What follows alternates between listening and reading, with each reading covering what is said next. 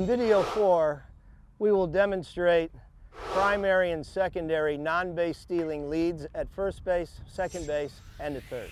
Now you have to concentrate on 4 things before you break contact with the bag in order to establish your primary lead.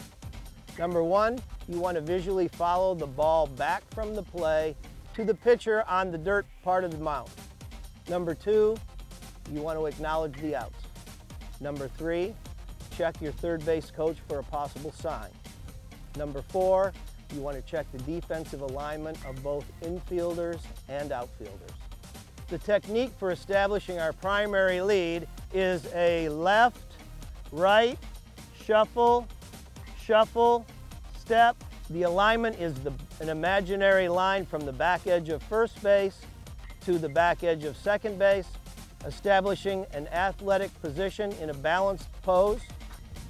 At this point, should a pickoff attempt occur, the runner has 2 optional techniques getting back to the base safely.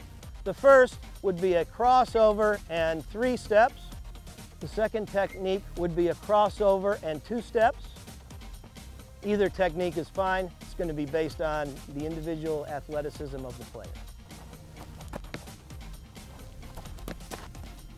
Should a pickoff attempt not occur, and the pitcher in fact delivers his pitch to home, the runner now has to establish a secondary lead.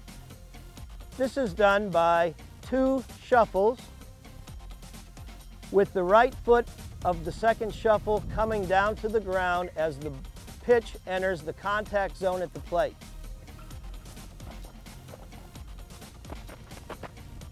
That concludes video number 4. Let's go down to second base now and talk about primary and secondary leads with no outs, 1 out, 2 outs, and also refresh on ground ball rules at second.